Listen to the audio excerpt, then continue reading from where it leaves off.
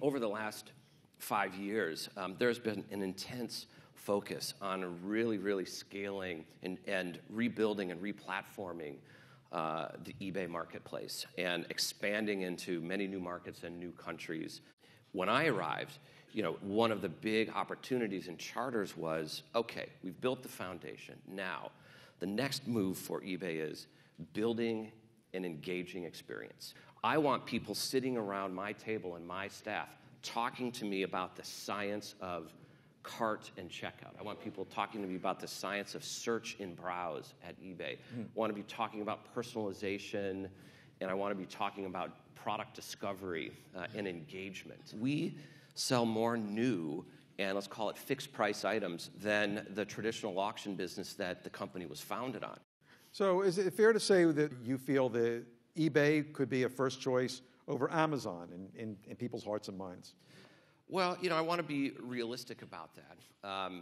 Our product mix at the moment is not focused on replenishables.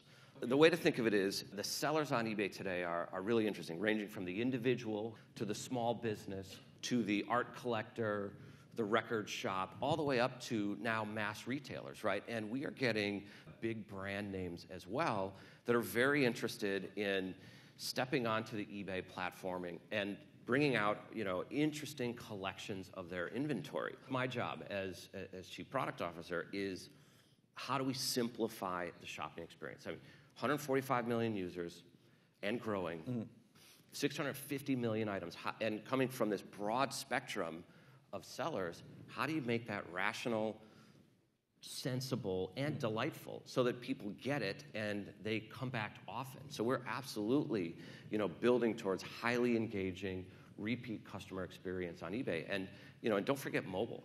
At over $20 billion a year in merchandise sold through the mobile platform on eBay, I mean, that's massive. And it's absolutely our growth engine going forward. When you think about, future of shopping, this is it. It's with you 24/7. It's with you. It's your alarm when you wake up in the morning. It's with you on the train ride when you get out of here to go home tonight.